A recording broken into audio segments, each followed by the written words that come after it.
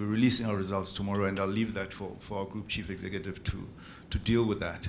But what I do want to share with you is that, you know, when we look at how we perform as an organization, naturally, the issue of the financial stability or sustainability or health of the business is a key determining factor for us, as in any other business. And I know today, you know, there's a lot of state-owned enterprise bashing. There's a lot of issues that are associated with state-owned enterprises that are negative: corruption, bad management, incompetent management, bailouts, and those sort of things. And in certain respects, deservedly so.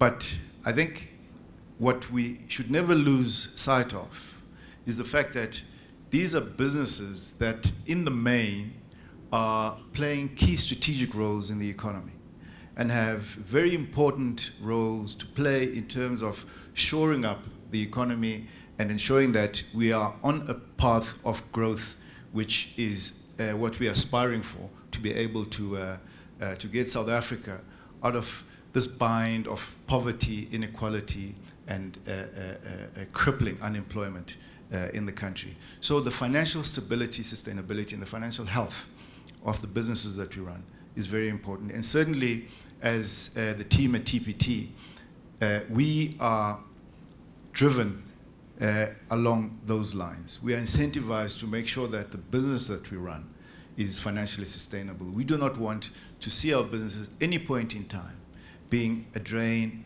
on the state, on the treasury, and being reliant on its shareholder in any way which is only there to cover up the incompetencies that would be there in the business. So the financial stability and the financial health of our business is an area that we give focus to, priority to, and make sure that in the way in which we run these businesses, as in any other private sector business, that this is an area that we always need to make sure is well looked after. And certainly TPT, as part of our path and as part of where we are in our journey as an organization in terms of what we need to deliver through a highly competent port operations network and infrastructure in South Africa.